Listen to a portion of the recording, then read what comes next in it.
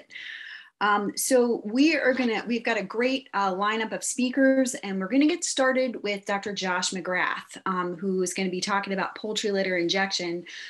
Dr. McGrath has been leading a team of collaborators, and Josh, I'm sorry to say this, I think it's been like 15 years, and it may be longer, that you guys have been working on this. Yeah. It's a big deal for us to be able to inject poultry litter.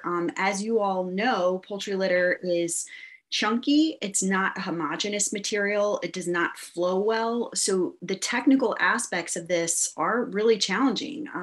It's fair to say we figured out liquid manure injection. There are commercial applicators with manure injection equipment that are offering that service throughout the nation. So that we figured out. But the reason it's a big deal for both farmers' finances and for water quality is that, I mean, we know that nitrogen prices are at crazy levels right now. And if you're injecting manure, you're capturing that nitrogen, you're improving the nutrient use efficiency of your poultry litter. It's estimated that on most of Delmarva in the coastal plain regions, we are going to reduce nitrogen loss to surface waters by 12% and phosphorus loading by 22%. I'll post an expert panel report that discusses those reduction losses in the chat in just a moment. But first, I want to acknowledge, what a commitment for Dr. McGrath and his team to get this started. They've received funding from the National Fish and Wildlife Foundation, from the United States Department of Agriculture's Conservation Innovation Grant Program, and from the Maryland, Chesapeake, and Atlantic Coastal Bay Trust Fund, among you. Josh, you probably have gotten other funding since the work that I'm familiar with. So Dr. McGrath, please get us started. Thanks, Kristen. I'll post a link to Dr. McGrath and all the other speakers in the chat as well. Thanks, Kristen. And I can't take much credit for leadership of the team. Pete Kleinman, who's on here, and Doug Beagle, I think, first kind of brought the Chesapeake Bay team together with our first funding from NOAA. Actually, I think was the first grant you got, right, Pete? For litter injection, bringing up the subsurfer from USDA-ARS at the Dale Bumpers Research Group down in Arkansas, and we've been kind of going with it since. And it sort of has fallen into my lap here recently. And Simmer Virk is on now. Wes Porter will be joining us later from University of Georgia, and they're currently doing some of the engineering work. It's kind of an engineering project now, and that's what I'm going to talk about. So let me share my screen. Unfortunately, this talk was supposed to be Jordan Shockley, who is another Delmarva native. Interestingly enough, after I came to the University of Kentucky, for those of you that know me, I spent a long time in Maryland and Delaware. And so Jordan Shockley came to the University of Kentucky shortly after me as an ag economist. And he grew up outside of Federalsburg, Maryland, for those of you from over on the Delmarva Peninsula. And so he and I hit it off working on poultry litter issues and the litter injector. And so some of that's what I'm going to talk about, because currently we're kind of in a engineering phase, and we're letting that engineering be guided by the economic goalposts that Jordan has worked on. Unfortunately, Jordan at the last minute got called away to do a carbon trading talk, and he is on a panel right now with a USDA undersecretary, and he hopes to join us in a little bit. So with that, let me see if I can get started here. So what we know that regional specialization, basically we grow a lot of chickens in one area and a lot of grain in another, underlie some of the nutrient surpluses that lead to water quality problems. And we know that we need to move some poultry litter around, especially in regards to where we've elevated soil test phosphorus. And this has led to some water quality concerns. And we need to move more poultry litter than we move. And we need to manage it properly wherever it goes. So this is just kind of background.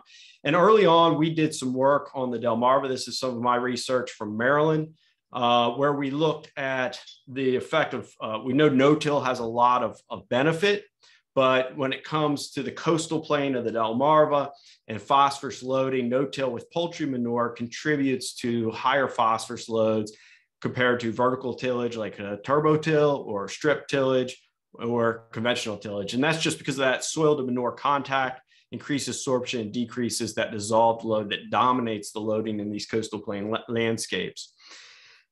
And so, this is part of the justification. We said, well, we need more innovation because no-till really has some distinct ecosystem services. It's really good for carbon sequestration and soil conservation.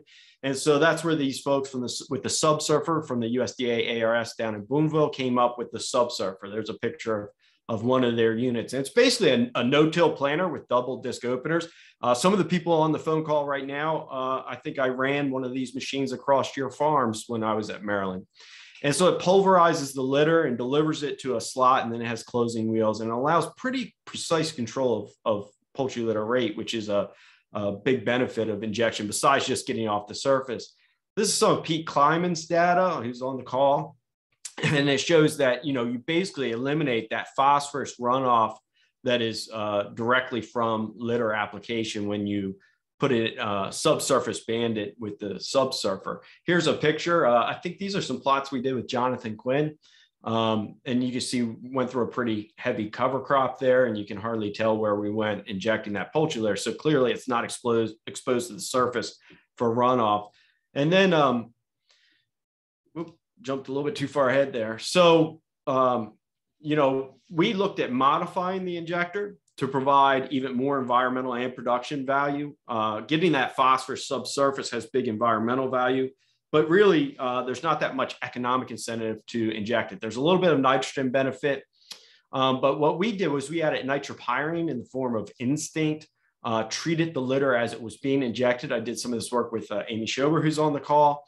And we saw huge benefits. This was pretty limited temporal and spatial replication, but we did some lab studies and some field studies. And in the lab, we saw that basically surface applied litter, we could get the same yield with 84 pounds less nitrogen at side dress, 245 bushels per acre, cutting the nitrogen rate 84 pounds by injecting with instinct. And instinct's a nitrification inhibitor. And so it keeps that poultry litter nitrogen from going past the ammonium states to nitrate where it can be denitrified or leached. And so having that nitrogen in the soil as ammonium is, a big conservation measure. Or we could also get the same yield, get this with the same nitrogen rate, get even more yield, 16 bushels per acre. And so if you balance those two, we could get, about 15 more bushels to the acre with almost 80 pounds less nitrogen with injection. So clearly there is some upside here. But there was a lot of drawbacks as far as the machinery. Poultry litter, I think most people know, has a lot of value. And so now I'm going to integrate some of the economic work that I've done with Jordan and recently with Josh Duke at Auburn.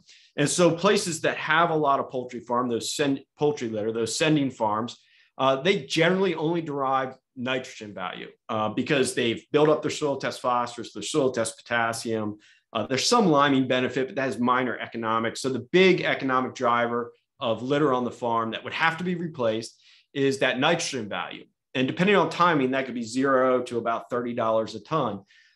And the reason I put that in there about timing is because we have to think about regions outside the Delmarva. For example, here in Kentucky, the vast majority of poultry litter that's applied, and we're a large poultry producer, is applied in the fall because of time constraints with wet soils that I'll talk about in a second.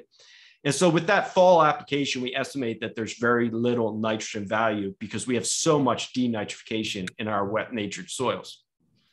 Now we move that litter to another farm where they haven't elevated their soil phosphorus and potassium. And on average, these numbers I'm using are coming from the University of Kentucky Soil Testing Lab, the average NP and K content for Kentucky poultry litter, by the way, and current present day phosphorus, nitrogen, and potassium values, which are extremely high. All the farmers on the call know that. So minus shipping and handling at the receiving farm, you're going to get about $62 per ton value in P&K. So that means we're up to $92 per ton of value in litter at the receiving farm compared to about $30 at the sending farm. So that should motivate some litter movement. Injection, though, provides only nominal increased value, about $10 per ton via that decreased ammonia and nitrogen loss. And so it's not enough to justify the expense of injection. So with the original subsurfer, we saw inconsistent performance. We'd get things like this tunneling. And so a row unit would shut down and not have litter come out. It's extremely slow because it's only about 10 foot wide and you can't go very fast. And there's a lot of downtime when things break down and when you're loading it up. It was also very expensive, about $50,000 per unit. And so there's not enough nutrient efficiency or upside to balance out the total cost of adoption of a technology that's really somewhat undependable. And so, this is when we really thought, okay, we have to update, we have to make a machine that can be utilized by a producer that meets modern production standards.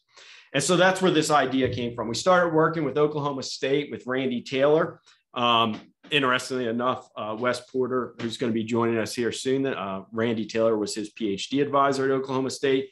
And Randy and I were sitting around in a restaurant, and I was kind of complaining a lot about all the problems we were facing with the litter injector in Maryland. And he said, I think I can blow poultry manure. And so he started out, and then he moved into an administrative role at Oklahoma State, and John Long took over from him. And this was under the SAM project that NIFWF and Maryland DNR funded. And he basically demonstrated that, yes, you can blow poultry litter through a 3-inch hose really far.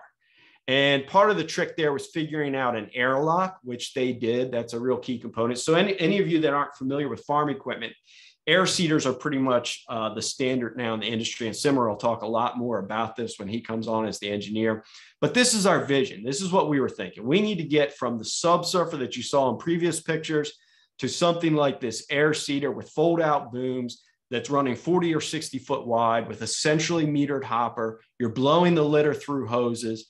John looked at different ways to de-accelerate that litter. And again, we had to have that airlock. And now the University of Georgia folks have kind of taken over from here with USDA-ARS funding support, but we are this year going to be looking for additional funding. So any of you on the call who are responsible for grants and are thinking this is something you like to fund, hit me up. Can a litter injector compete economically with broadcasting? The speed of broadcasting versus the efficiency and the yield benefit of the injector are kind of what we're balancing here. So you have fast and cheap with a surface applicator versus slow and expensive with an injector. And so will the benefits of the injector balance the cost? And then there's another consideration that actually was kind of exposed that Jordan's economic analysis exposed. He has a model, it's a whole farm economic model. And particularly here in Kentucky or in the Corn Belt, the Eastern Corn Belt, Southern Corn Belt, the speed has to allow planting. That's why a lot of our litter goes down in the fall, because we have a decreasing number of suitable field days for planting. And planting is probably the most important thing you do on your farm and has huge economic implications at the end of the season. And so regardless of everything else, no matter how good we make this, there has to be suitable field days to run an injector in the spring to maximize that nitrogen benefit. And so that has to be a consideration in design. Jordan had a grad student graduate in 2018, did her master's and examined the economics of the litter injector. She looked at fall versus spring injection or fall versus spring surface application of poultry litter in Kentucky and came to some conclusions, kind of general conclusions. Acres per hour had to increase from about 3¼ acres per hour with the current subsurfer to 20 acres per hour or better as far as field capacity.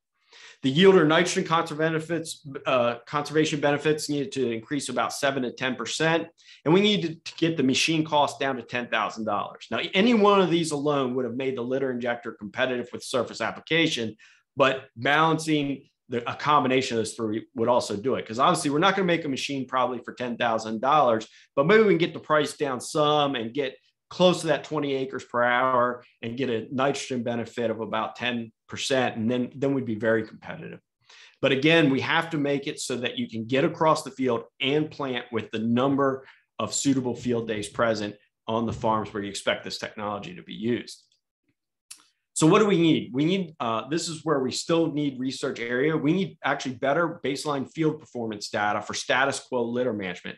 This may be surprising to some on the call, but we don't actually have good published numbers on how fast and what the field capacity is for surface application in both receiving and sending regions, because having moved around the country and seen two very distinct poultry producing regions of the Delmarva and Kentucky, and then spending some time with Simmer and West in Georgia, litter is managed very differently in these different regions because of competing pressures those regions may have.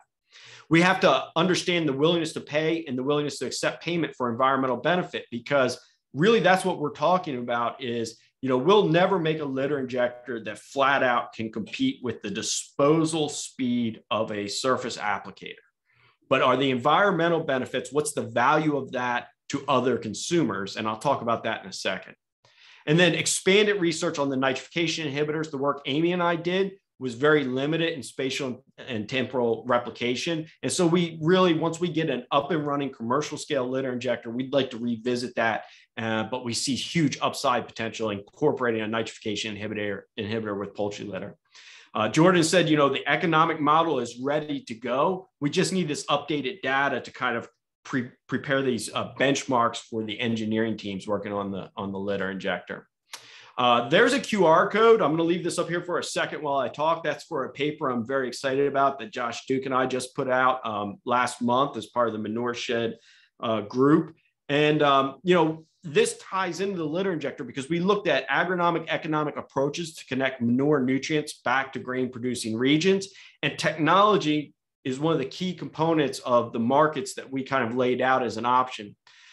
We found that more efficient markets can support demand for improved manure management technology. And so often I think, and I think Pete Kleinman is going to talk about this with the Manureshed, we think about these technologies like litter injection, and I think to some extent, the reason we've been unsuccessful in the academic world is we felt like we just made this technology and we'll set it out there, and because it's good, it will be adopted. But really, it's the market and the system that needs to be defined, and then people will find technologies like litter injectors to capture more profit. And so efficiencies in the market can be generated by having education in the selling and buying regions, so people appropriately value the product that they're buying or selling. Using incentive-based market design. So there's a lot of theory and there's a lot of markets out there like Equip and stuff that use different elements and computer-mediated markets and algorithms that optimize sales and purchases between the two parties that are either, matching farmers that are selling litter to those that are buying that are close together, or matching farmers that are willing to pay more to farmers that are asking more for their litter, because there's heterogeneity in what people are willing to offer or accept for their litter. And so we can optimize some of these things, but we can also have these computer mediated markets for poultry litter include some of the environmental performance, so that a farmer who uses a litter injector might be more competitive in that market space and get cheaper manure because state government is willing to subsidize the transport if the litter is going to be applied in an environmentally friendly way. And so in this way, the selling farmer and the buying farmer are able to actually capture more profit while government subsidy can go down. And these increased incentives will create this competition in the marketplace. So then farmers will look for technology that gives them this advantage. Anyway, there's the QR code that'll take you to that paper. And that's a whole lot more into that. And I think Kleinman is going to cover some of that. So that was really quick, just kind of an introduction to set the stage for the other speakers. There's my contact information if you have any questions. And hopefully also during the Q&A after all the presentations, Jordan will be joining us. So I'm going to stop sharing my screen. And did we have time for any quick burning questions at this point, Kristen, that we wanted to hit? We do. We have just two clarifying questions. First, what is the minimum horsepower required to pull that injector that you slowed in the beginning of the presentation? So something like that litter injector would be similar to a planter. It's 10 foot wide. It's got, I forget how much litter we put in, 5 or 10 tons. So we've pulled it with 125 or 150 horse all-wheel drive tractor.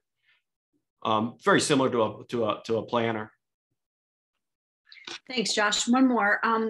Are the economics that you put on the prices for injection, like the price value for injection, are those based on today's fertilizer prices or on more normal fertilizer prices? No, so that's based on, so my poultry litter value of $62 for P&K is based on present day DAP and potash prices. I actually got those prices. I downloaded them yesterday, and present day urea prices for the nitrogen value. So you're looking at about $1 nitrogen and 60 cents per pound for phosphate and potash, just rough numbers, which are, record high. So right now, poultry litter is worth more than it's ever been worth ever in history. Okay, great.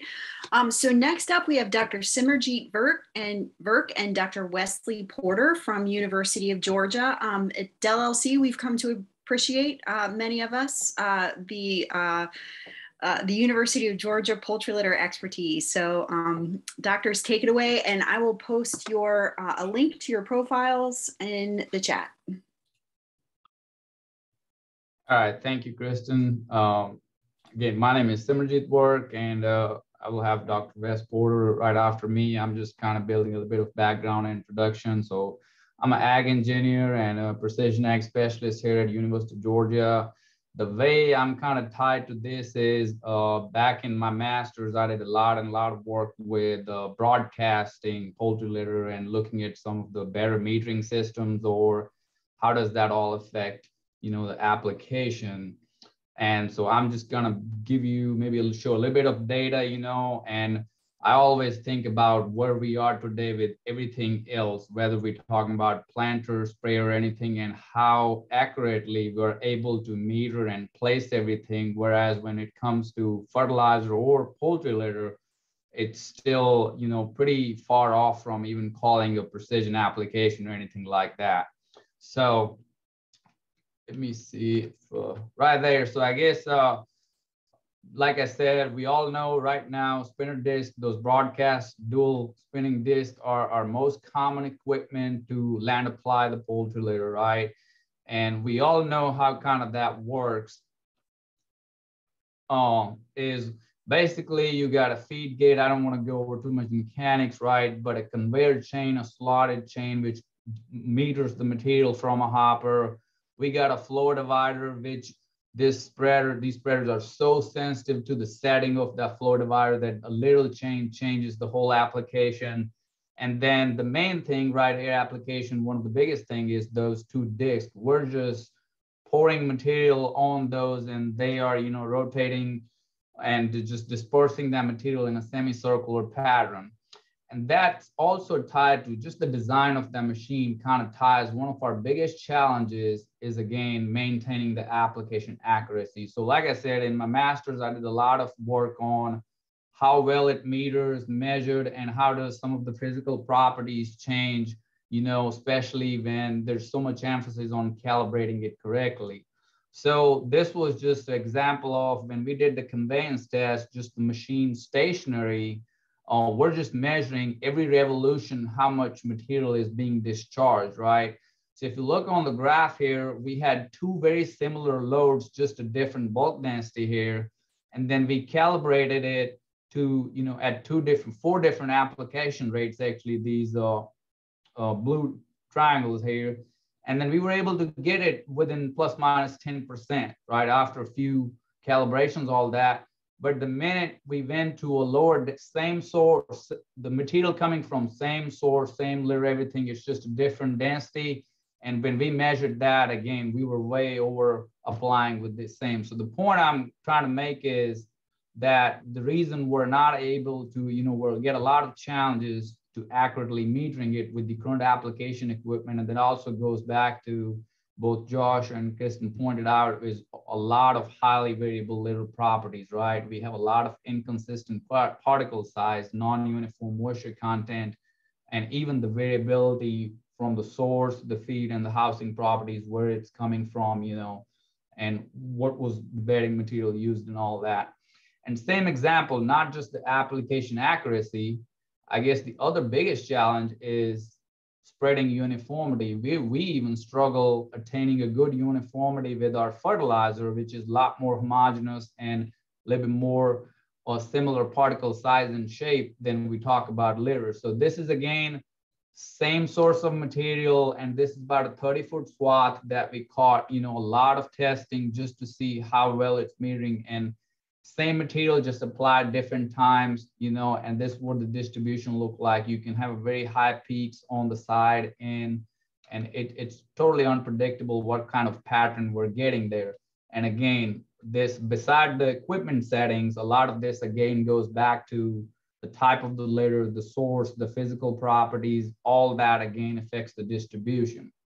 So I guess the point where I'm getting is, especially from us, where we work on the precision ag side, and like I said, everything we deal crop input wise is getting more and more precise and better. And as we have those new over application concerns, plus some of the offsite nutrient transfer, especially in the water bodies, stuff like that. And then we have almost from 10 years, we have emphasized so much on those 4 R's of nutrient stewardship. And then 2 of those, were right rate and placement. We're missing those big time anytime we're doing any application with poultry litter. And a lot of that also comes back to the physical properties of being, which makes it really hard to accurately meter and uniformly apply, right? So this kind of leads into why we're kind of working on development of an application system. With our goal, and Josh and I all are talking, in my mind, I think we should be able to design a commercial scale machine or something which is almost, we're talking about the precision placement and precision metering. And that's where kind of our goal is. And I think with all the teams we have here, we should be able to achieve that, starting here. So with that, I'm going to let Wes, as he has a graduate student working on, and a lot more detail on the injection system that they're working on. All right, thanks, Simmer. And with this, Simmer's going to continue to share his screen and go through the presentation, if that's all right.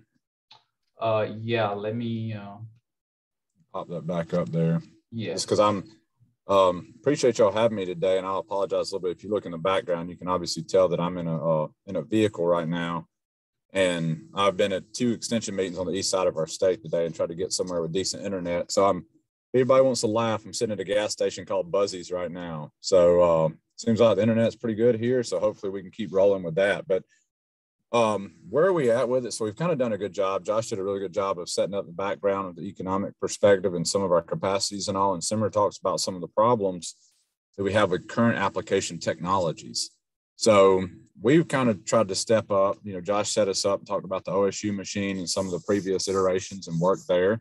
And so this is trying to continued effort in developing the subsurface injection system. So previous studies have shown multiple levels of benefit. And these have been mentioned a couple of times, but if we can inject poultry litter, we can reduce nutrient losses, increase plant nutrient root zone availability, provide precision placement of the litter actually on the ground, as Simmer just alluded to, that, with a spinner spreader, we cannot do that. We also have the opportunity to increase economic value of the litter compared to surface applications. So at the current time, there are mechanical systems that pre-treat the litter and deliver it to individual rows. Josh mentioned this, the Oklahoma State machine does that as the airlock system that we're basically blowing that litter back to an individual row at this point. Similarly, there are other machines that deliver the litter to or just below the surface of the soil, but no current machine pre-treats and accurately meters, and this is kind of critical here, accurately meters the poultry litter subsurface with the adequate field capacity that was mentioned earlier. And we're shooting for a goal of about 20 acres per hour. So keep that in mind. That's where we're looking at. All right, Simmer. For vision here, what we're looking at, we're hoping to develop a field scale viable concept machine, which we can deliver to industry partners poised for commercial deployment within about 5 years from now. So that's our goal. UGA, us at the current part, and I should iterate that we are at University of Georgia, but our physical location for Simmer and myself and my graduate students is the UGA Tiffin campus. So we're in the middle or the heart of ag in Georgia. We're going to act as a central testing and fabrication hub there with other institutions and agencies working with us to do that. And so we've been slowly having conversations with machine manufacturers and farm partners, kind of deliver some of this practical and usable machines. So some of the critical things we're looking at is still sticking with that pneumatic conveyance, centrally metering it, just like that picture you see up there that Josh shared earlier. We shared that picture across of the air seeder. It needs to be large capacity. I think this is pretty critical. This is where we really need to hone in on. But that row unit precision metering is where we've got to get to. We've got to be greater than 20 acres per hour. And then ideally, maybe in the future, we can have some row level sensing to provide performance and feedback rate control. So similar to a planter, Josh mentioned a planter earlier. Right now, we can monitor seed rate as it's falling down the tubes on that planter. We're hoping to get to that point with poultry litter eventually. And so we've got to keep in mind the width and the speed of travel, or maybe a combination of both, so that we can meet some of these parameters. Summer. So this is just real quick. You're going to see a small graphic of this. We kind of threw this together here in the past day or so that you can just have a full-on picture. I would like to iterate. We don't have this machine sitting in Tiffany yet. We're working on small components of it.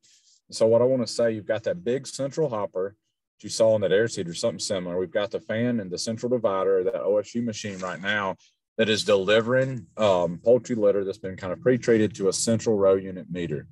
And then from there, from the row unit meter, it's going to go to the ground engagement or injection subsurface. Simmer, go ahead. So if you notice the top right, I've used that same graphic. The part that we're specifically focusing on right now for this project is to make sure we can adequately meter it at the row unit. So adequately and accurately. I want to talk about that in just a second, what I mean.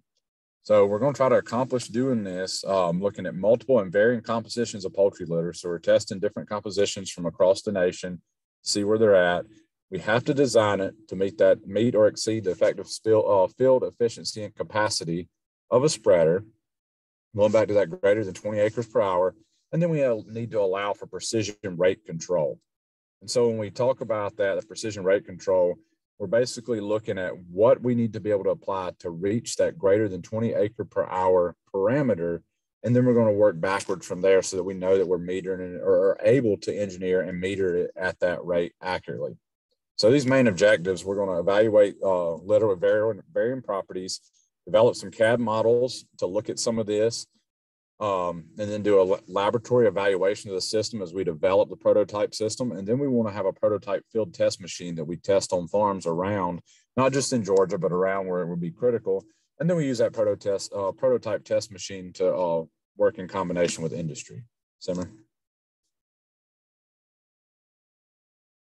So right now, some of the work we're doing, just to show you where we're at and what we're working on, is we're using 3D modeling to compare different variations, different pitches of flight for row unit metering and some of the augering in there. You can just see the two left drawings are CAD drawings that my graduate student has been working on here recently, and some of the stuff he's working on his materials flow work and modeling. The right, we actually have access to, or we own a 3D printer in my building. So those 3 or 4 little red augers right there, it may be hard to see in the picture. I downgraded the quality so we could email it around. But they're actually made of 2 or 3 components. So you can see that we can take those apart, put them together, and then actually work with those. So we're as we develop some of these parts and materials, we're basically making a mini system. And I've got some pictures of some of the parts that we've printed up till now and some of the stuff we're doing with it. We're making a mini system so that we can test it on a small scale first before we build that laboratory scale system. All right, Stimmer. So we're looking at different gear designs and trying to optimize the drive of this. And so we've printed out a couple of different gears to see where we can drive some of these augers and move some of this litter at the row unit system, and to make sure that we can meter it there. And so you can see what some of these look like as we're starting to design them. And those are obviously 2 different gear sets, but you can see we're designing them and printing those out again to have some CAD models and to have some actual small scale models to work with. Simmer. So some of the methods we're working with, I mentioned this before through the objectives, but we're collecting and analyzing poultry litter samples to determine the following parameters: basically adequate moisture to be able to meter this accurately. And so that's critical. And so even during the pre-treatment process, we need to know if we have litter at a particular moisture, is there something out of the range that we can adequately and accurately meter? If it is, that means we're going to do some more pre-treatment or do something different to the litter before it makes it to the row, the actual row unit itself, or even before it to the machine. Checking the compressibility of that litter and the flowability properties of it. And so once we determine what properties, by doing some of the flow property modeling, and to see where we need to be, we're going to take it and see where we need to be at a uniform state so we can use that airlock machine that was developed at Oklahoma State you saw earlier to move it to the individual row units. And then we need to determine litter handling methods best suited for the quality and property. So we need to know, previous to that, what do we need to do to it before it gets dumped into that machine? And we just got just a picture of a mini hopper right there. You can see that we're working with. But before we move it in that hopper on that machine, what state does it need to be in? Do we need any pre-treatment before it makes it there? Or can we just change some machine parameters to ensure that if we know going into this machine, it has these properties, this is the settings that this machine needs to be set to so that we can continue the metering at that point. All right, Simmer. So some of the future efforts that we're working on, a couple of things, and I'll highlight some points here. We're hoping to utilize some new funding sources to keep the momentum of this project moving forward. Focus on each main component in the process of applying this litter. Obviously, the component I've talked about today and the grad student that I've, Cody Mathis, his name was the beginning of this presentation. But what he's specifically focused on is just a metering of it. But this is a holistic project. I want you to keep that in mind that as we go piece by piece, we're looking at the whole machine and looking at different main components in the project.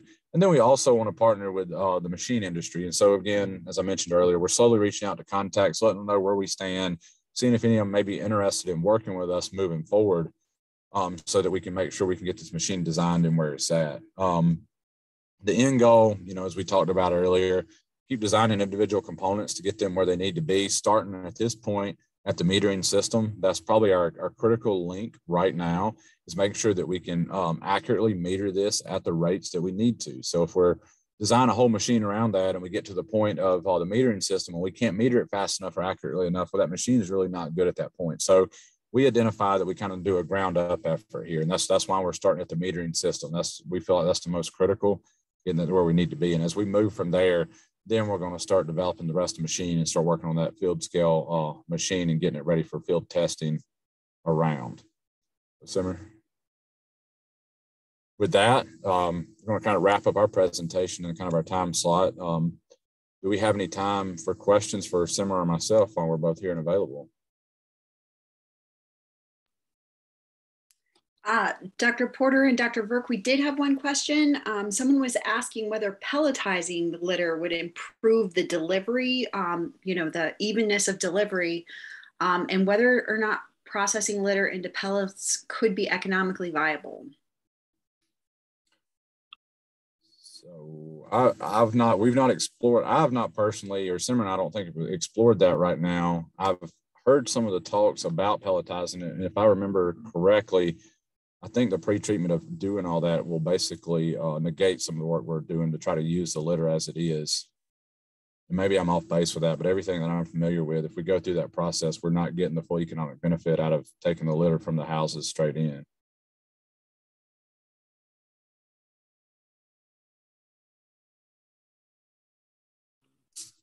Okay, thank you all very much. Just a plug for some good ag engineering you guys are doing there. Good luck with your work. We're looking forward to hearing of your success in the future. Next, we're going to hear from Drs. Amy Shober and Lee Palm Forrester with University of Delaware. They've been leading an effort along with Dr. Reiter. Maryland Department of Agriculture has supported this effort. Sustainable Chesapeake's been involved. And National Fish and Wildlife Foundation has helped to fund a survey that was done through to farmers in Delmarva and in other counties that could be on the receiving end of poultry litter, where nutrients are needed. And we wanted to learn about the barriers and opportunities for expanding poultry litter markets. So Dr. Shober and Dr. Palm Forrester, take it away. Thanks, Kristen. I'm going to go ahead and give most of the talk, but Leah is definitely here for the Q&A at the end. Leah is our agricultural economist on the project. And I just wanted to mention that this particular project that we're going to talk about is kind of a complementary project to the Manureshed work that you're going to hear about from Pete Kleinman. It was done independently, and it started with a USDA-ARS project that Mark Reiter at Virginia Tech submitted in 2017 with a focus on the Delmarva region in particular. So I know that looking at the list of folks who are out in the audience, a lot of you already have a pretty good feel for what it looks like on the Delmarva and what the situation is. But for those of you who maybe live in other areas of Virginia or even in Pennsylvania, I wanted to give you a brief background. So if we look at 2020 production numbers, Delmarva poultry growers produce about 570 million broilers, which is about roughly 400 chickens per person living in the region. The region has about 1.4 million people. And the map that we're showing here is showing you the distribution of poultry houses on the peninsula. And we can see here that there seems to be a pretty good concentration here in the middle portion of the peninsula, typically called the Maryland's Lower Eastern Shore and also Sussex County of Delaware. So the poultry litter that is generated is an important source of the nutrients for the locally grown corn and soybean crops that feed those broilers. But the birds that we produce in the region consistently consume more grain than we can produce annually, which means that we have to import additional grain into the region. And with those imports, we bring in additional nutrients. This is a long-term trend, this importation of grain that's really resulted in a significant regional phosphorus imbalance. That's because all of the pea that comes in grain is excreted in manure that remains on the peninsula. And our historic and even current application of poultry litter to those agricultural soils, especially when we're in close proximity to those regions of intensive poultry production, has led over time to a buildup of soil phosphorus concentrations to levels that exceed our agronomic needs. So if you look at this map here, we're showing essentially a phosphorus balance, which looks at the phosphorus inputs to the region minus the exports in grain and meat. And you can see that our area where we have high intensity poultry production, we have these green colors, which indicates that phosphorus surplus. But we also noted that there are other places on the peninsula itself, particularly up in the northern part, northwestern part, and down here in Northampton County of Virginia, that actually have some phosphorus deficit. And this could be used to our advantage because we could move that litter and we could get those nutrients to farmers who could actually still use them. There's been a lot of focus too in our region on alternative uses for poultry litter, particularly in those counties where we have those high pea surpluses. There were efforts to pelletize or compost litter for use in alternative markets like the landscape and ornamental market. And litter has also been moved to southeastern Pennsylvania every year to become an ingredient in that mushroom substrate. There's been an interest in turning manure into energy through incineration or anaerobic digestion. However, when we look at these alternative uses, except for maybe the exports to the mushroom industry, we haven't really significantly reduced the amount of litter that is land applied in the region. And some of those efforts actually ended up being economic failures. For example, that pelletizing plant that was operated by Purdue was closed after 16 years of operation because they were failing to turn a profit. So I think there was a question earlier about pelletizing, and Josh mentioned that it adds additional costs to a product that is already pretty low in nutrients to begin with. As an agronomist, I think land application is still our preferred use for poultry litter, especially in the Delmarva, because that litter provides farmers with a source of organic matter, nitrogen, sulfur, and even micronutrients that would all have to be applied to soils from another source if we didn't have access to that litter. And we've actually done some research at the University of Delaware and the University of Maryland, where we've shown that applications of litter based on crop phosphorus needs can be sustainable in the long term if we manage that litter correctly to minimize losses to the environment. And Delmarva farmers who are dealing with high concentrations of pea in their soil can also continue to use poultry litter if they apply it at rates that are lower than the crop removal or at a phosphorus deficit. And that allows them to get some organic matter, nitrogen, and micros for their low fertility soils. We have state-run programs in place designed to help us distribute and use poultry litter in a more efficient manner. We have cost share for litter transport and storage in the region. And we've also had researchers who've participated in that research to build equipment that will allow for us to apply the solid litter below the soil surface. So that litter injector that you have heard about for the last two presentations. Despite all of this, we still face huge challenges with respect to litter distribution and management. And that's despite having this pretty large investment in these transport programs and other cost share programs. What I'm showing you here on this map is a snapshot of what's happened in Delaware with the transport cost share program in 1 year. So the dots on this map are zip code centroids, and they show the origination of the areas where the manure came from, and then they point out to where it has gone.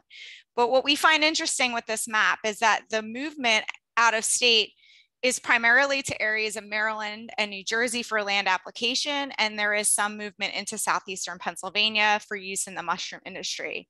But we see that there's still a lot of transfer within the state, and especially within those areas that have significant phosphorus surpluses. And our litter, it appears, is not really moving south into Virginia or over into areas of Maryland that might benefit from receiving those nutrients. And you have to recognize this data really only represents manure transport from Delaware and only in 1 year, but it does really help to highlight some of our regional challenges. And this is kind of what drove us to ask the question, what is stopping us from this efficient litter distribution and use on the Delmarva? This is how we ended up partnering with NIFWIF and through our USDA grant that we got and some funds through NSF, we were able to go ahead and ask the agricultural community if they could help us identify what barriers they were facing that was preventing us from having efficient distribution of use of litter on the peninsula. We did 3 different types of surveying. We actually interviewed local manure brokers in the fall of 2019. And then we deployed 2 surveys in summer of 2020, one that went to poultry growers in Delaware and another that went to grain crop producers. So that's this grain crop producer survey that had the largest geographic focus. You can see that in the map that's shown there on the right. And part of the reason that this survey had a geographic focus that extended beyond the Delmarva is because we partnered with that NIFWIF project that Mark Ryder and Kristen were already working on, looking at information about using poultry litter ash and ash co-products. For the remainder of this discussion, I'm going to focus on that crop producer survey because I think we find some really interesting tidbits from talking to those growers. The way that we did this is that we contracted with USDA-ARS to deliver our survey to farmers growing grain crops in Delaware, Maryland, Pennsylvania, and Virginia. Overall, we had 462 responses, and you can see the response areas on the map in green. Most of our responses came from Delmarva, Eastern Maryland, and Virginia, and we had some from Pennsylvania. Interestingly, we had quite a few from Northwestern Pennsylvania up in Erie County. We asked the questions about poultry litter use and some of the barriers that we as researchers thought farmers might be facing regarding the use of poultry litter. Only 19% of our respondents stated that they actually currently use poultry litter. And another 38% of respondents who did not already use poultry litter expressed interest in using it, but that they don't currently use it because they have faced barriers to getting that litter or using that litter. So let's dive a little bit into some of the results that we found from our survey. It wasn't a big surprise to us that 35% of our farmers said that they just can't access poultry litter either at all or during the times of the year when they would want to apply it to their soils as fertilizer. And then another 25% of our surveyors or survey respondents said they don't know if litter is even available in their area. And then we noticed this seasonality, which we've kind of already known about, that most of our regional farmers want to apply their litter to their annual grain crops rather than in perennial systems. So we have this hot time for poultry litter application that occurs sometime in the late winter to early spring. Unlike Kentucky, we are still usually applying early in the springtime prior to corn planting. But what happens is not all of the litter is removed from poultry houses during that same time. That litter is instead being cleaned out throughout the year. And the timing and frequency of the cleanouts is really highly variable. Some of our poultry growers in our poultry grower survey indicated that they may be waiting up to a decade or longer before they even complete a whole house clean out. So this is really kind of corroborating why we hear complaints about inability to find litter, even from grain farmers who happen to live in those areas of high density poultry production. And then litter availability is decreasing the farther that grain farmer respondent is from those high density areas of production. And so there's not always a lot of poultry litter available during the times that the farmers actually want to use it as fertilizer. Many of the crop farmers that we surveyed also expressed a lack of knowledge about how to properly store their litter, with about 28% saying that they don't know how to store it, and another 31% saying that they don't know if they don't know how to store it. So in our mind, that says they don't know how to store it. Our grain farms in our region are often operated separately from the poultry operations. And that means that most of our grain farmers lack access to covered manure storage sheds, which leaves field staging as the main storage option for poultry litter that is received before it can be spread on the farm. And we'll talk a little bit more about poultry field staging in a little bit, and the state regulatory setbacks and timing allowances for that. About half of our farmers express concern about neighbor relationships. So odor complaints are common during poultry litter storage and application season. As my colleague Sydney Ridgey often says, people tend to smell with their eyes. So when they see the piles out, the phone calls start coming in. And it's also important to mention that some farmers fear that poultry litter use, if they haven't used it before, it could open them up to lawsuits. And then another half of our farmer respondents express concerns related to environmental regulations. That could include setbacks, blackout dates, or restrictions on applications to soil with elevated soil test P concentrations. And really, this isn't surprising, as farmers in the Chesapeake Bay states are no stranger to environmental regulations. The last barrier I want to touch on is equipment or lack thereof. 51% of our respondents indicated that they lack access to the equipment needed to apply poultry litter, and another 19% didn't know how to answer that question. We didn't ask about specific equipment, but it could include spreaders, loaders, bucket tractors, etc.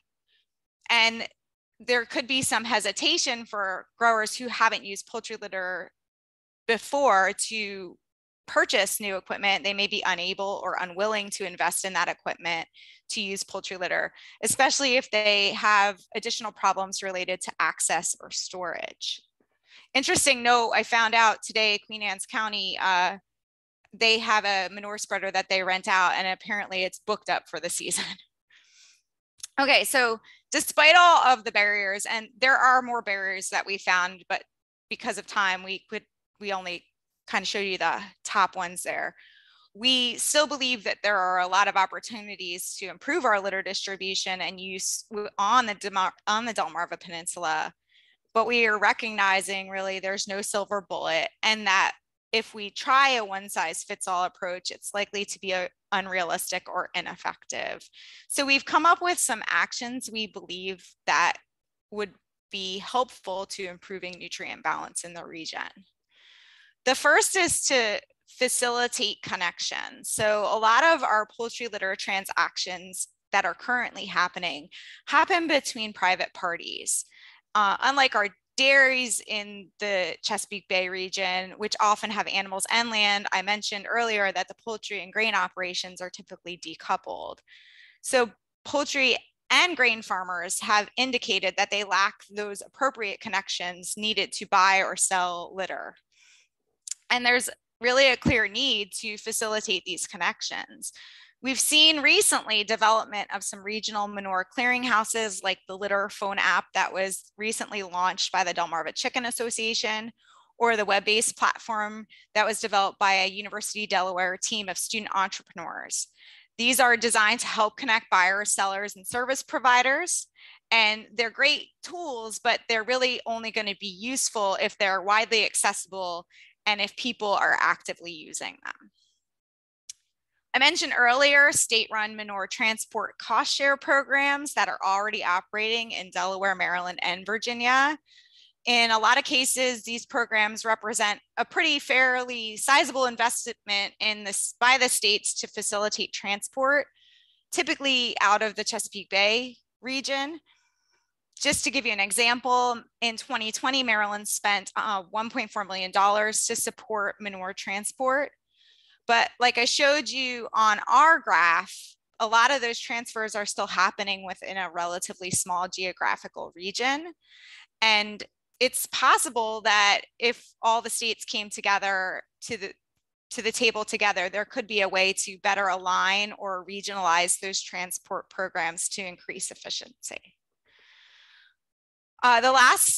Two more. I'm going to focus on this idea of litter storage. Again, improving litter storage can have a really big impact on improving access and distribution of poultry litter for farmers that wish to land apply. First of all, Maryland recently announced that they were offering cost share to build covered manure storage on grain farms that are receiving poultry litter.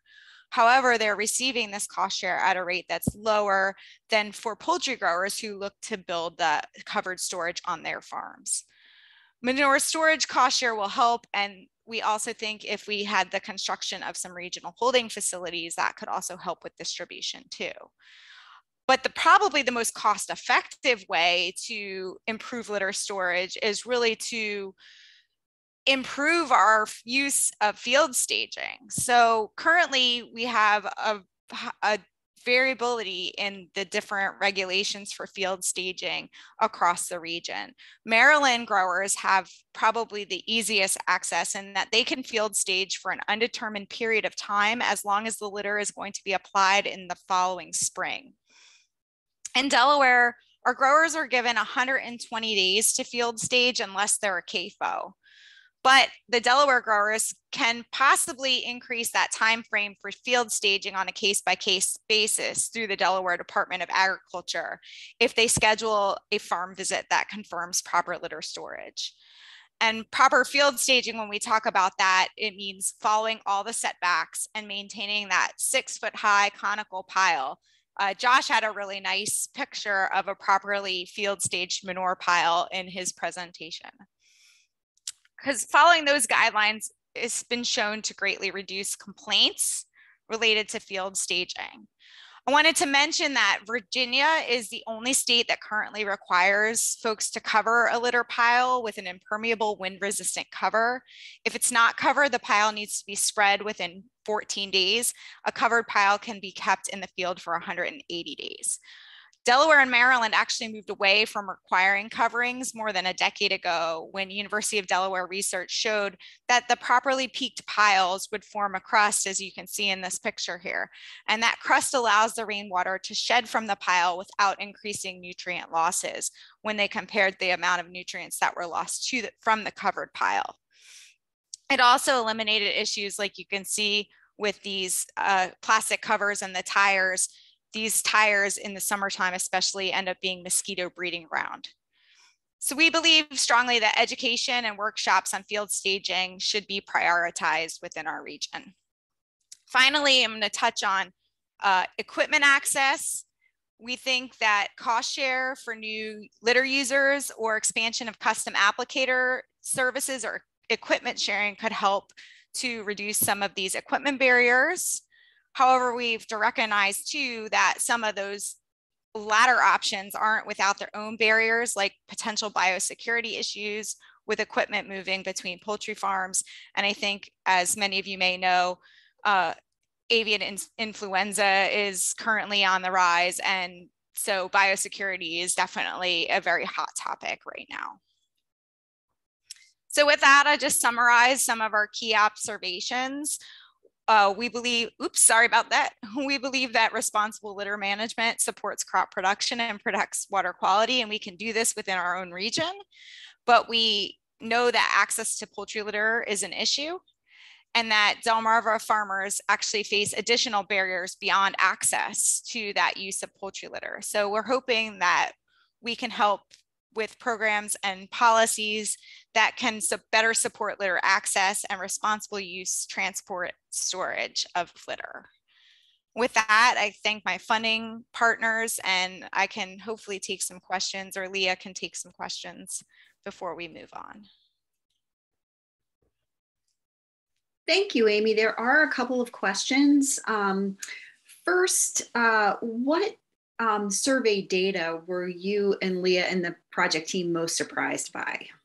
I'm going to defer that one to Leah. I think she was already starting to answer it. So I was already starting to answer it, but I'll cancel my typing.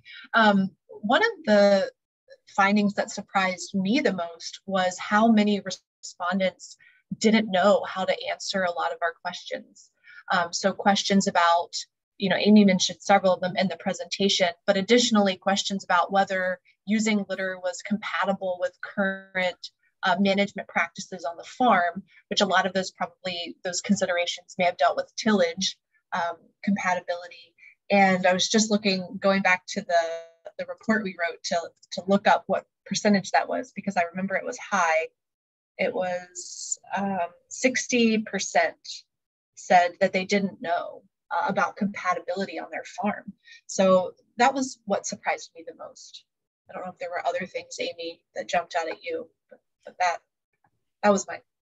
I think it was a good combination of things that we had already thought were problems, and then a couple of things. I guess too, we're looking back at the survey data because we do notice that we have some respondents that aren't really within a reasonable distance for transport of Delmarva litter. So we're hoping to dig a little bit deeper in the survey to find out if some of those folks who didn't know how to answer some of the questions, are they the ones that are out in Erie County, Pennsylvania? And maybe, you know, they just don't deal with poultry litter on a day-to-day basis. So it's kind of influencing why they don't understand how to answer those questions. Okay, and just one more clarifying question, and then there's another question in the chat that we maybe can save for the question and answer panelist period, because it's a kind of more big picture question. But real quick, how long does it take for a pile of properly stacked poultry litter to form a crust? And I unfortunately don't know the exact time. Maybe Josh might know, but it's not very long. And I will look that up while we're in the next presentation so that I can give a more clear answer to that. But that's it's not a good very enough long. answer. That's a good answer, Amy. It's pretty quick. It has a lot to do with the type of bedding material, which is typically wood shavings on the Delmarva. Oh, and Josh, it looks like Josh put in the chat box an article about that study that Greg Binford did with the poultry litter covered versus uncovered piles. Great, and Amy and Leah, I will post a link to your whole report on the survey in the chat as well. Okay, so now I think we are ready to hear from Dr. Peter Kleinman. For many of you may recognize Dr. Kleinman is an absolute legend in this region in manure management. So Dr. Kleinman, welcome. Talk to us about manure sheds. All right, well, you've completely set me up for failure now. Let me get my slideshow going. So I'm Pete Kleinman. I actually moved to Colorado in the last year, and I'm commuting back and forth between Colorado and Pennsylvania. And I drove into the Pennsylvania watershed today, or to the Chesapeake Bay watershed today, and was struck that that was an appropriate kind of a re-entry for the topic that I'm going to cover, which is the Manureshed. So you've heard fantastic talks from colleagues who are largely in academia and extension, and who are working a lot on farm. I'm the Fed right here, who is doing research, the same research that my forefathers did. And we have new colleagues who are on board. So my co-author, Sherry Spiegal, is one of those new colleagues. And so what I want to talk to you about today is something that has been around forever. And those of you who are working in manure management live this day in and day out. But it is just an elusive goal, and that is the sustainable management of manure. That has to do with the fact that there's moving targets, that manure is an imperfect resource, even though it's a wonderful resource, and that oftentimes we let the challenges kind of overwhelm the opportunities. And so the intent of developing the Manureshed as a concept, and the Manureshed came from some Penn State colleagues who were doing work looking just in Pennsylvania, how can we kind of conceive of what the land area is that could sustainably use manure over the long term, balancing all these different objectives. But really, the intent of the Manureshed is to keep our eye on the prize, and the eye on the prize is sustainable manure of use of manure as a resource. Keep all options open, so in all of the above, and it's very easy, very quickly to narrow ourselves down to certain paths, and then as a result, when we face challenges, to kind of conclude that this doesn't work, that to more or less throw up our hands. And so really keep those options open, and then to bring everybody to the table. And so I think today's webinar, by looking at the list of folks who are participating, is a fine example of bringing everybody to the table. But that doesn't happen when we all go back. And in fact, today we have some notable absences that I might kind of cover as well. So the Manureshed is something that is a concept. It applies at different scales. And it's essentially the land area around an area of manure generation, of animal production, that can sustainably absorb manure as a resource. Kind of a slippery definition, but it's something that can be applied everywhere, and it's really looking at manure as a resource again.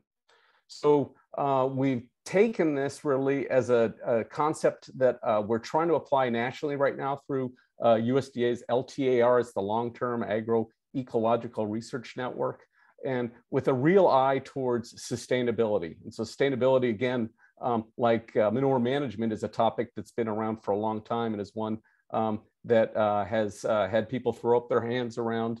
But everyone understands that what we're seeking to do right here is to balance a number of priorities. They include productivity and profitability priorities. There's environmental priorities. And then there's these other priorities that have to do with those of the local communities. And so that's what this larger research network is trying to establish. And I'd argue that that's what everybody on this call today is basically involved in. And so from that network, you look at things a little differently, and you realize that, really we're in the business of trying to reintegrate systems that have been purposefully and for good reason separated over time. So can we reintegrate crop and livestock production to address this kind of diversity of concerns that we have? And on the left here, you see this kind of standard diagram of the crops that are grown, and it's kind of a heat map for different types of crops. And you see the grain belts kind of jumping out. You can see areas of corn production in the Midwest, wheat production as well. Then you look at the manure distribution, and of course the Delmarva pops up, and I'm sure the folks on Delmarva are tired of seeing it pop up, but it's a very, very real type of a concentration of an industry, as Amy pointed out. And as a result, there's an accumulation of manure nutrients because the animals that we're producing are inefficient, even as we've had great gains in processing the resources that we give them, the feed nutrients that we provide them. So a lot of us work on all types of manure management issues that really don't seem like they should be immediately a concern. So where I've moved to now, it's ammonia deposition in Rocky Mountain National Park. In the Chesapeake area, you're looking at water quality issues around the bay. And then if you look at things from a resource perspective, it might be why are we reversing the Haber-Bosch process with the way we handle our manures if nitrogen is so valuable, especially as it is today? And the same with phosphorus. Why are we mining phosphorus in different areas and then concentrating it when over the long term, we know the best thing really should be to distribute that. So those are kind of ideals, you know, they're things that we want to go after in order to mitigate some environmental concern, but they're unbelievably difficult to grapple with, as you know.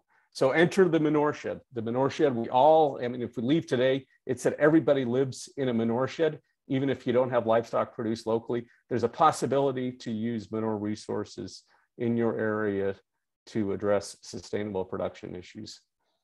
So this can make you very, very idealistic. And when you do that, you become naive. And if you're naive, you set yourself up for failure. But we do recognize that manure has all kinds of components to it that can be used as resources. They can deliver nutrients to crops. They can build healthy soils. They can be used to produce energy that provides value to various folks. Could be a farm, could be a community. And they can be used in other end uses as well. So the manure shed that is intended really to start to distribute those manure resources so that they achieve that resource kind of a goal.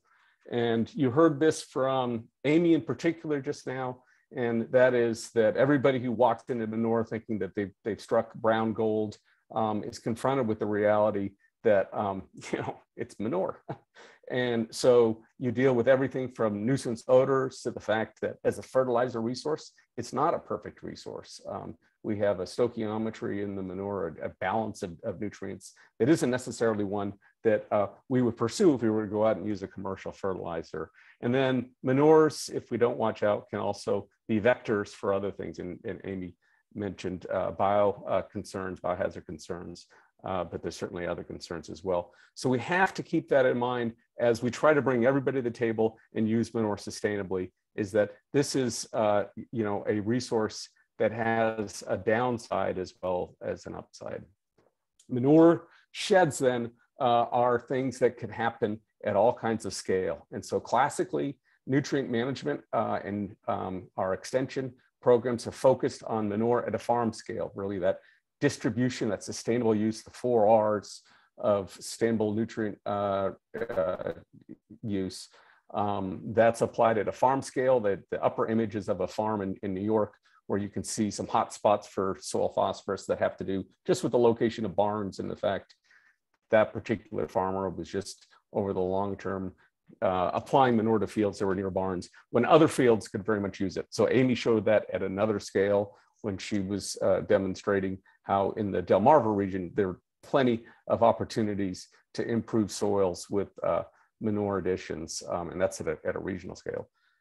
Manure sheds occur not just, you know, at the farm, as just mentioned, but also at kind of community scales. And so that central image there is actually from Sherry Spiegal in New Mexico, where dairies have a finite land area to distribute their manure, and increasingly in some places, because of their concentration along river valleys and oftentimes their urban areas, are in competition with land that's turning over and becoming urbanized. And so looking at manure sheds as something that moves beyond the farm is, of course, is something that you who are in the audience today do all the time, but it's very important. And now you're transcending, you're bringing in other actors, and I'll start to talk about who those actors are in a minute.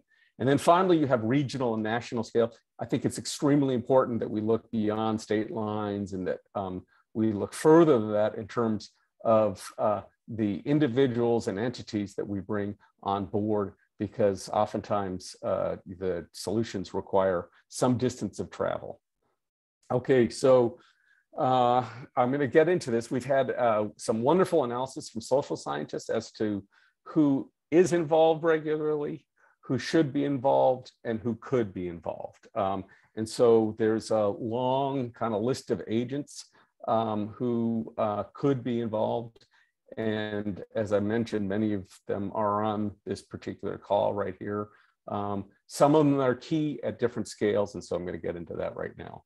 So this is what Gwinder Meredith led, which was basically looking at different scales in which you're trying to sustainably distribute manure, either on the farm, in the neighborhood, across the county, or over to a neighboring state, or really at a broader level. And what you see here as part of this network analysis is who really must be involved. There's at the kind of finer scales, you're dealing, of course, with the producers, and the producers are always in the mix. That's frequently who we target all these presentations to, but they're not the only player there. We have to bring in advisors, and then there's roles for extension kind of regularly. As we move up, we start to bring other folks in who need to be involved in the conversation in order to make sure that we move manure along. So this is the must, and I'm going to try to, let's see. And here is a full network diagram for a farm scale showing who should be involved. Those are the dark lines that they're now, in addition to the producers, the advisors, and extension, you have others who should be involved in that, the fertilizer distributors, manure haulers. There's a role for research at that local level as well. So that's the science there too. And so, and then who could be involved is basically everybody who's in this constellation of actors who you see right there. Okay, so there you can look at manure sheds also through the lens of kind of groups. And so Rob Minen and Ray Bryant led a few analyses for poultry and swine industries. These are vertically integrated industries in which there's a lot of coordination and there's a lot of opportunity for manure shed management. In fact, we've had some wonderful conversations with some of the integrators to get a perspective on how they achieve manure shed management. All of them strive for that sustainable manure shed management. All of them are challenged, again, because of the nature of manure and the way we have our production systems distributed. What you can see here, though, and as you'll see the Delmarva, is that as we look at kind of poultry and swine as these integrated industries, and we start to look at their associated manure sheds at a county level, we have this mega manure shed that kind of extends up. I've got Sherry Heron's beloved, Arkansas and area, the Ozarks on the left there. But you see up through Appalachia as part of really the agricultural development of the poultry industry and of the swine industry, these areas of concentration of animal production that in turn result in manure sheds that kind of spill out across the region. And so there's an interaction then that happens that's very important. But also, as you look away from the Delmarva, you see that Delmarva is not unique in terms of its concentration and the issues that it has to face with regard to manure. These are kind of famously played up in these legacy issues. So the legacy issues, if you're in the Chesapeake Bay, are a profound headache, and that has to do with yesteryear's management and the fact that we're spending a lot of time on nutrient management today to try to improve water quality, when in fact it's some of the behavior that we've had in the past, some of our decisions in the past that are contributing to that, and that's really manifest in this concept of legacy phosphorus that lingers around today, even as we bring in best management practices and can undermine conservation programs. So the mega manure shed then really pops up in terms of a legacy phosphorus analysis, as you see in the lower right-hand corner. I mentioned the interaction. So Rob Minen looked at this interaction between poultry and swine in Pennsylvania. And so that's your neighboring state to the northwest. If you look over time, what you see is a movement of hogs out of the southeast, really, more toward the west and the north, and then really a movement into the state of poultry. And so for those of you on the Delmarva, this is kind of symbolized by like Bill and Evans's great growth in the region, but it's not only limited to that.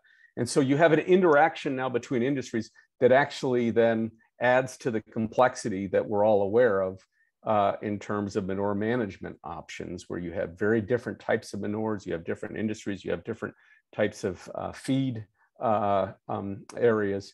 And so you've got to look beyond that. But the point here being that, again, kind of keep your eye on the prize. These things change, but it doesn't mean that we can't continue to focus on the needs of those industries and the challenges that they face as they get into Manureshed types of issues.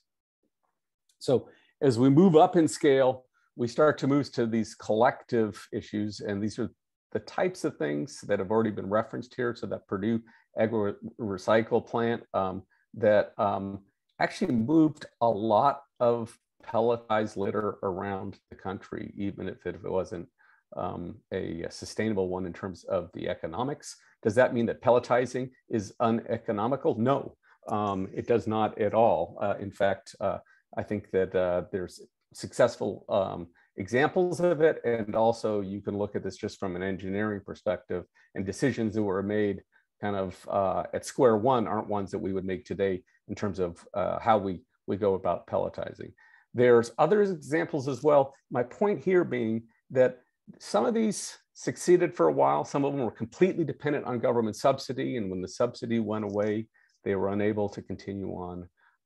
But that doesn't mean that they were absolute failures just because they're not around today. There was a lot that worked in them. And for us to be able to sustainably use manures, we have to pull out what worked and figure out how we make that part of today's solution. So these are all community types of activities. Sherry Heron, I noticed, she announced herself as on the call. She's part of a very, very famous case study that involved some watersheds in Arkansas and Oklahoma. And there was a tremendous amount of innovation that went through as a result of a litigated outcome. But what I wanted to point here was their innovation to baling poultry litter so that they could provide storage and make it available to grain farmers. And so you heard that from Amy earlier, that was one in the Delmarva, seen as one of the key areas if we're going to see poultry used as a substitution for fertilizer or used on grain operations. And there's certainly examples of ways in which, without building large storages, we can find ways of making it available at the time that it's needed. In Dane County, Wisconsin, there's a community manure digester that continues to work to this day. I put together this slide, or a version of this slide, about 15 years ago. All of these were examples. The Minwat one, unfortunately, is no longer with us. But that Dane County one is continuing to operate well and is actually the source of tremendous innovation. And so I've got just in the lower right-hand corner of that Wisconsin photo, a picture of a company, Aqua, that's working with them in terms of treating the manures so that they can actually discharge effluent back to streams.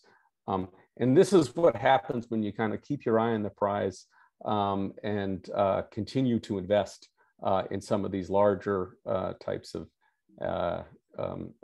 manure solutions. So the last few things I want to kind of feature, you've heard of already, that need for connectivity. I think the Litter app is a great example of that.